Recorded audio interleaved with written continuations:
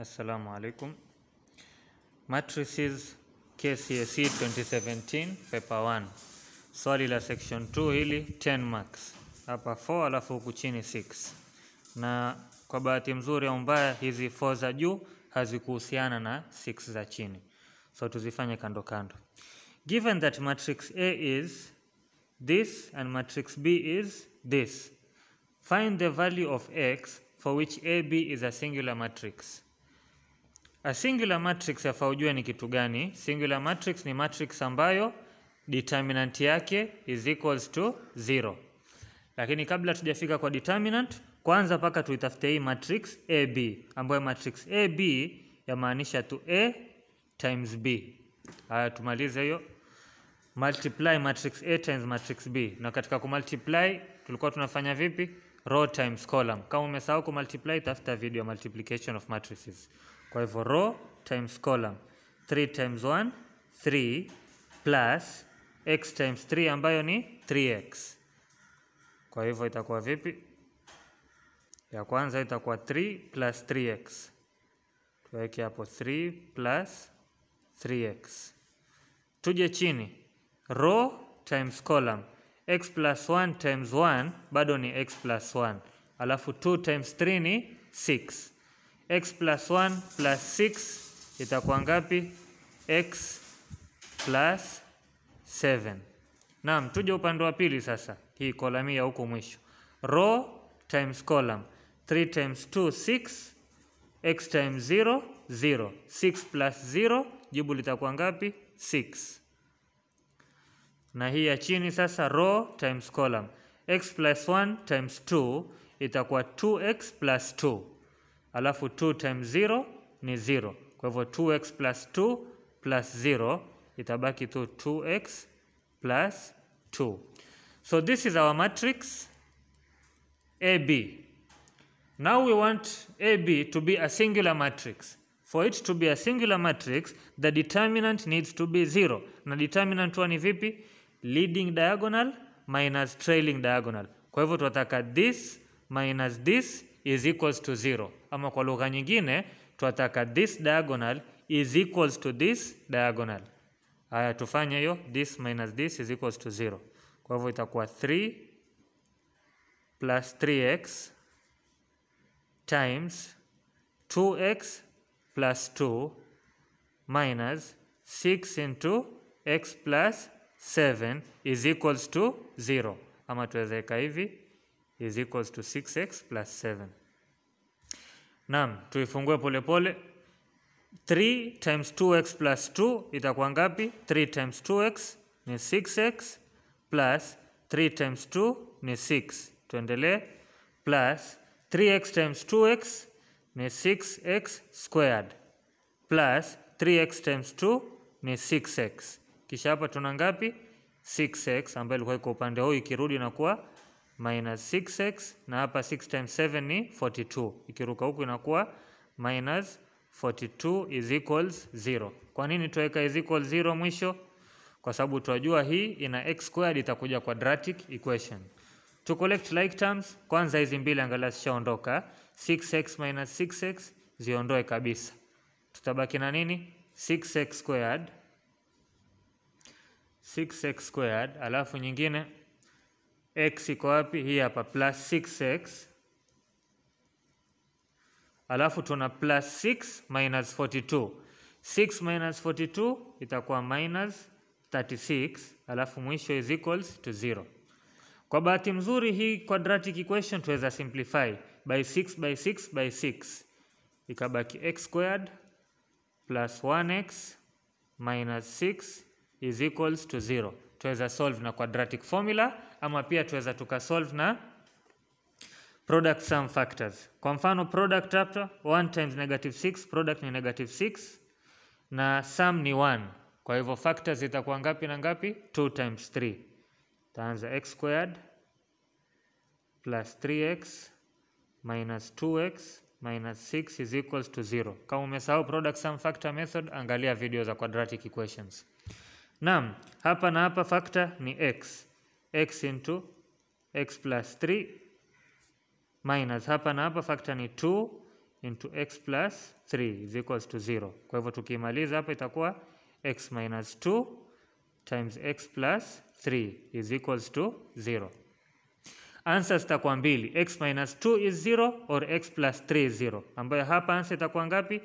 X is equals to 2, or hapa ya pili x plus 0, x plus 3 0 itakuwa x is equals to negative 3. So these are my two answers, x is 2 or x is negative 3. Ukitaka kuhakikisha, regesha hapa ndani, usubstitute, alafu jaribu a times b, ama jaribu kusubstitute hapa value ya x. Utaiona AB is a singular matrix. Tuendelee part B. Na hii ndo part B, ndo kawaida maswali ya matrix yanakuja hivi 10 marks. Unaambiwa Mambo bought 3 exercise books and 5 pens for a total of 165. If Mambo had bought 2 exercise books and 4 pens, he would have spent 45 shillings less, taking x to represent the price of an exercise book and y to represent the price of a pen. Form 2 equations. Equations zenyewe hizi ni simultaneous equations. Utaanza vipi? Umeambiwa 3 exercise books ni x. Kwa hivyo 3x plus 5 pens, ambayo pens uliambiwa tumeleta gani? Leta y. Kwa hivyo plus 5y is equals to 165. Na ya pili 2x plus 4y is equals to 45 shillings less. 165 minus 45 utapata ni 120. Kwa hivyo hizi hapa 2 equations zangu, 3x plus 5y is 165 na 2x plus 4y is equals to 120.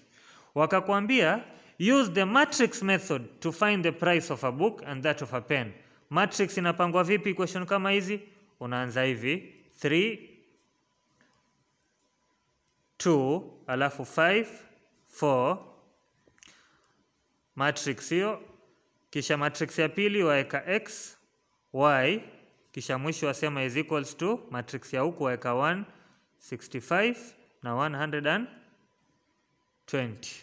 Hiyo ndio umeform matrix equation, bado tu kuisolve. How do you solve this kind of an equation? Na kwa nini tukaipanga hivi? Kwa sababu ya rows times columns. 3x plus 5y is equals to 165 na chini row times column ni 2x plus 4y is equals to 120. Naam, tukamilishe sasa. To solve this equation, muhimu ni tu tuisafishe hii matrix. Kama umesahau yafanywa vipi? Angalia simultaneous equations matrix method. Safisha hii kwa kutumia inverse. Weka inverse huku, weka inverse huku. Upande wa huku inverse itaisafisha yote, tutabaki tu na x and y. Lakini kwa sababu huku tume pre-multiply inverse, lazima hapa pia tu pre-multiply inverse. Kwa hivyo utaweka nini? Formula ya inverse ni 1 over determinant times the adjoint. Alafu mwisho ndo tuweka hii hapa 165 na 120. Naam, adjoint watumia vipi matrix ya kubadilisha? You switch the digits in the leading diagonal. 3 na 4 wabadilisha vipi? 4 weka hapa, 3 weka hapa. Na hizi 5 na 2 haubadilishi, lakini wabadilisha signs. Waweka negative 5 na badilia 2 waweka negative 2. Determinant ni ngapi? 12 minus 10. Ama hapa pia utachukua 12 minus 10, determinant ni 2. Sasa tukamilishe kumultiply hii matrix. Row times column. Utaanza vipi hapa? 4 times 165 minus 5 times 120. Kwa hivyo 4 times 165 minus 5 times 120. Utapata 60. Kwa hivyo hapa tuweke a half, kisha huku nje tuna ngapi? 60. Na ya chini row times column. Negative 2 times 165, negative 2 times 165, alafu plus 3 times 120. Jibu litakuja 30. Kwa hivyo haya ndo majibu yetu mawili. X, y is equals to a half times 60 na a half times 30. A half times 60 utapata x is equals to 30 shillings. Na hii hapa y is equals to a half times 30. Kwa hivyo y is equals to 15 shillings. Nakumbuka hizi zilikuwa nini? X ilikuwa exercise book na y ilikuwa pen. So sasa tushazijua bei, Tukamilishe hizi 2 marks za mwisho, hizi mara nyingi ni marks za bure tu. Amekwambia nini? A teacher of a class of 36 students bought 2 exercise books and 1 pen. Kwa hivyo 2 exercise books and 1 pen. 2x and 1y. Lakini hawa walikuwa students wangapi wote? Walikuwa 36 students. Calculate the total amount of money the teacher paid. 2x itakuwa ngapi? X ilikuwa 30. Kwa hivyo 2 times 30 plus 1 times y. Y ilikuwa ngapi? 15. Kwa hivyo plus 15. Alafu hii yote sasa 2 times 30 plus 15. Hii yote tutamultiply by ngapi? Tutamultiply by 36. 2 times 30 ni 60. 60 plus 15 ni 75. Kamilisha mwisho. 36 times 75 utapata 2,700 shillings. Kwa hivyo is equals to 2,700 shilingi za Kenya. 2,700 shillings. Imekamilika 10 marks. Rejelea polepole kuanzia juu. Tafuta blank page kama hii, Kcse 2017 paper 1. Alafu ukaijaribu. Asante.